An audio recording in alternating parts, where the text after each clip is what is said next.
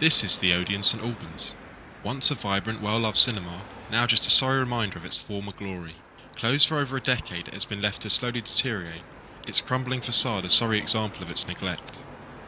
The Odeon, and the site it sits on, are steeped in film heritage. Arthur Melbourne Cooper, one of the originators of the British film industry, and a pioneer in his field, built his first cinema here in 1908. Known as the Alpha Picture Palace, it showed films produced by Cooper from across the road in his Alpha Trading Company studios.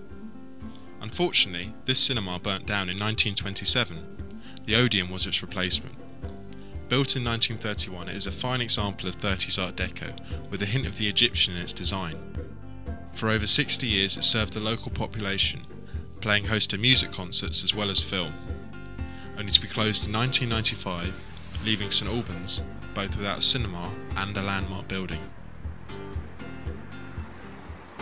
This is my great-grandfather's cinema, 1910 to 1920. He ran the cinema. My grandmother, my great-auntie, worked here right through their teenage years. My grandmother met my grandfather here at a tea dance, and it just seems incredible to me. I've only been doing the history since I've heard it's going to be knocked down, and I'm absolutely staggered. I came here with my girlfriend, now my wife, on one of my first dates, and to me, I can't conceive of St Albans without this cinema. It's a landmark. It's something you see every time you drive into St Albans. I remember when the first James Bond film came out, Dr. No, people were queuing half out London Road to try and get in because it was so popular, and I did queue with them and I did see it. Now its fate's to be decided. There are two scenarios.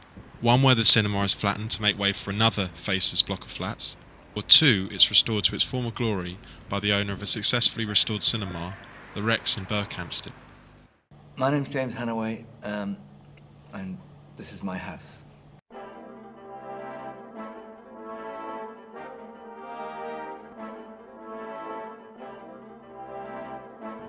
We opened on the 5th of December 2004.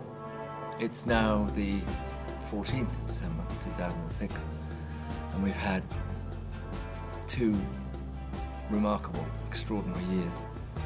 Where we've played to packed houses, and everybody books in advance because they have to, just to get in. I thought it would work, and I hoped it would be exciting and busy, but I don't think any of us expected what we have now. I think the Rex is an outstanding success. It's packed out every single evening. It's unique. It's the most beautiful cinema in Britain, and it shows a variety of children's, art house films, and blockbusters, and it's just an entertainment every evening. Well, my name is Marion Hammond, and I'm on the committee of the St Albans Civic Society. When something like the future of the Odeon came up, we alerted the public to what was likely to happen to it. We did get it locally listed, so in a way you could see that that's worked, because it's 11 years, that building has not been developed into anything. It's still in the local plans that that is still the local cinema, even if it isn't used. I've already put a bid in for it. Ja bi volila da vidim kino u našem gradu. She says she would love to see the Rex cinema come to St Albans. Yes. It would be really quite nice to have a small cinema down there. Let's just hope there's an angel looking over this building, as it's going to take a miracle to save it.